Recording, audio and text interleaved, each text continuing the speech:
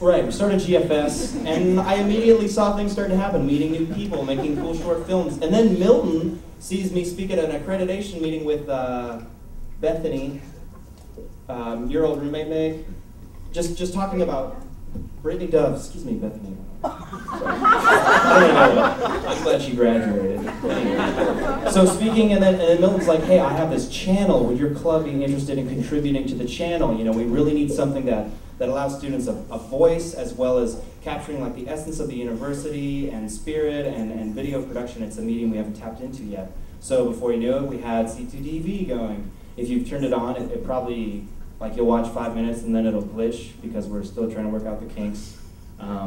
But we're getting a new system. C2TV is coming to your dorms soon. Anyway, so started getting into the film a lot. And at the same time, doing a lot more music. Met people like Meg, who totally took me out of my comfort zone and was like, yo, bang, and like, let's music. And I was just like, wow, this person's so herself. She just says it as it is. And like, that was pretty inspiring. I know it's scary for some people, but Meg's one of the most inspiring people you'll ever meet. Oh! She's blushing. Anyway. Just trying to... Anyway.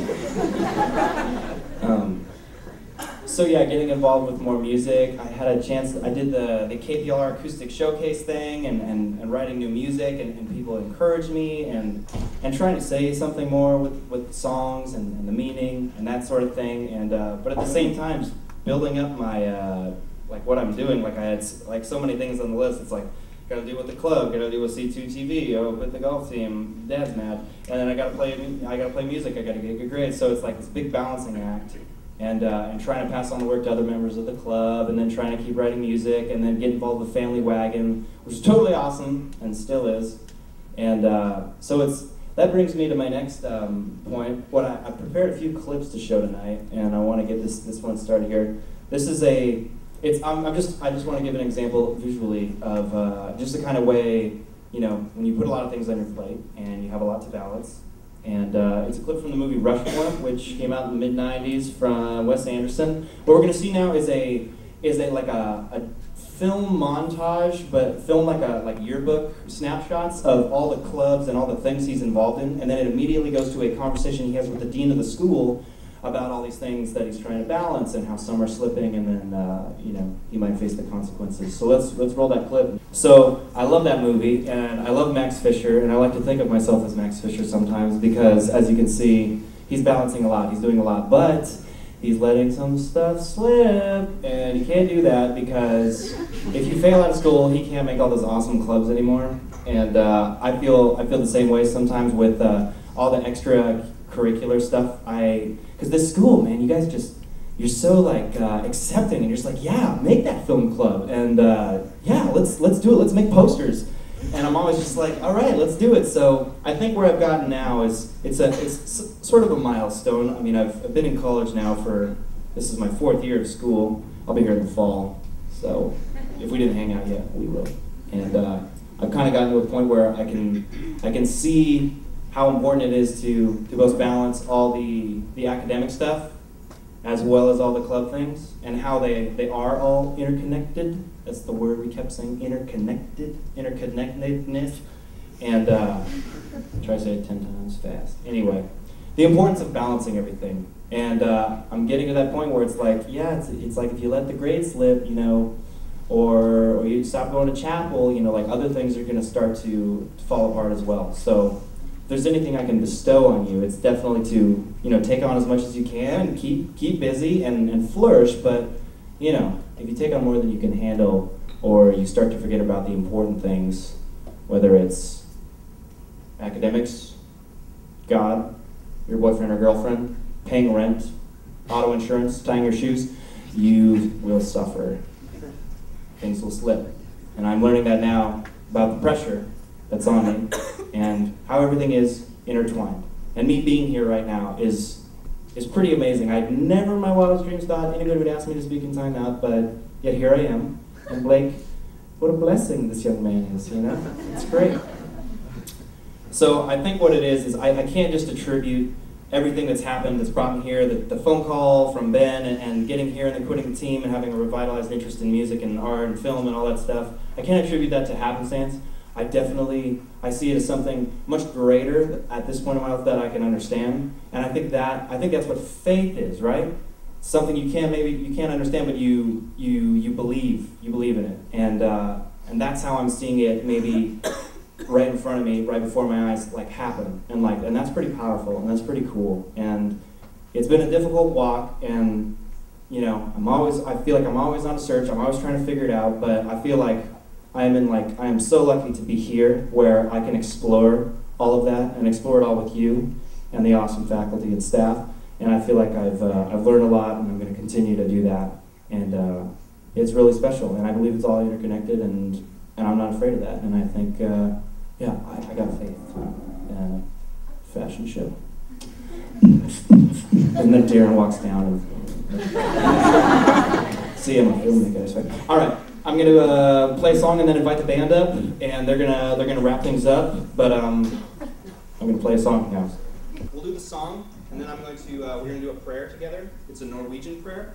So right now, there's bowls of candy all over the place. Blake had a few people get the candy. Let's everybody get a piece of candy, because it's a dinner prayer, and so if we don't have something to eat when we all say the prayer together, it won't make so much sense. They're crunch bars, mini crunch bars. There's some Starburst if you're allergic to chocolate. So, but make sure everybody get one. Don't eat it yet. We're gonna do the song and then we'll do the prayer. I didn't have anything prepared, but this is definitely a song that I was trying to channel a message. It's okay. And wrote it with my grandma in Denver like 2 years ago. Like I throw lyrics out and she'd ask me, "Oh, what do you think of this, Annie?" And she'd be like, "Well, that's good, that's bad." So I think it's called Low, and it's about just sort of seeing how you could get to such a low point in your life, and then asking why that happened and what you attribute all those things happening to. So anyway, here we go.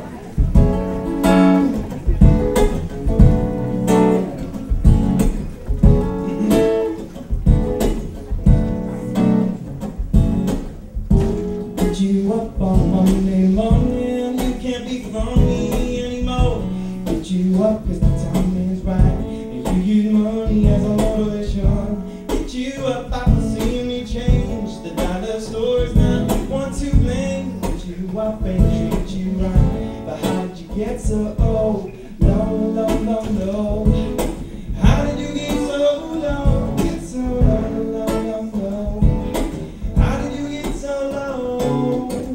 Well, I go to carry out my plans. There's all some remnants of the past, and when I left, it's secondhand.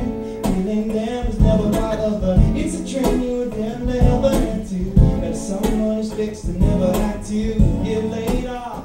I see how you can get so low, low, low, low, low. Everybody, how did you get so low? Get so low, low, low, low. How did you get so low? Low, low, low, low, low. How did you get so low? Get so low, low, low, low. How did you get so? How did you get so? How did you get so low?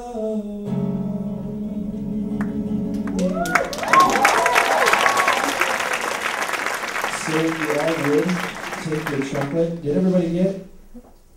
Mary? George? Blake? What about? Okay, we all got our chocolate. It's a short prayer. It's been in my family for many generations. My mother's mother's mother was from Norway. And they just passed it down. It's a dinner grace. And just repeat after me. Do your best. Just take it seriously. It's legit. It's basically giving thanks for the food that we have in the presence of God, and it's a pretty powerful piece, just about being with your loved ones and eating awesome food, and crunch bars and Starburst are awesome. Here we go. Aisanam, Garita Luz, Espisa Driken, Pudadai, Dita Leta, Ustagaven, Safovianam. Amen. And eat your chocolate. Blake, Mary, everybody at Spiritual Development, thank you so much for having me. This has been a total blessing. I really appreciate it. Richard.